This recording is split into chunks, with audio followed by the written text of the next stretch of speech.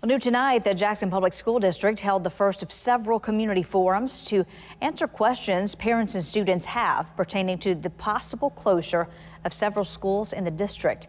The first forum was held at Forest Hill High School. Students and parents of students who attend Wingfield High School were in the audience. Wingfield is the only high school listed for possible closure under the district's optimization plan. If approved, the plan would relocate students from Wingfield to neighboring schools, Forest Hill, Gem Hill, and Provine. Some parents and students believe this move would be a bad idea. I think the converge wouldn't be good.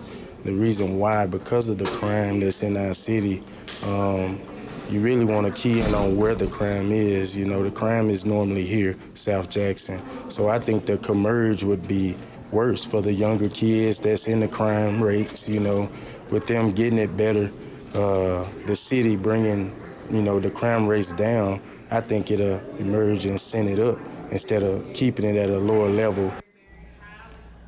That message reiterated tonight by several parents of Wingfield students. The JPS superintendent says he believes there shouldn't be an issue if Wingfield merges with other schools. The superintendent says they're considering this plan because of declining enrollment, as well as the cost to maintain school buildings. For the full optimization plan for JPS, you can go to our website, WAPT.com.